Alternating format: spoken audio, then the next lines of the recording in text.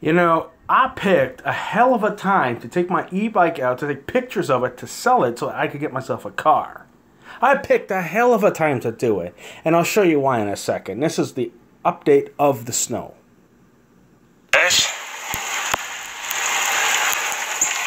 And this is not snow. This is actually pellets. Not happy. It's been doing this. Like, you got a snowball fight with it, but look at that. Isn't that crazy? Look at that. That's amazing, kind of. We're expecting freezing rain, too.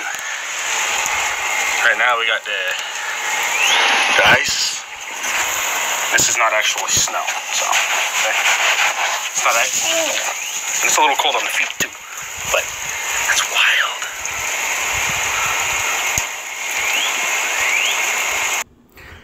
Then to top it all off, hold on a second.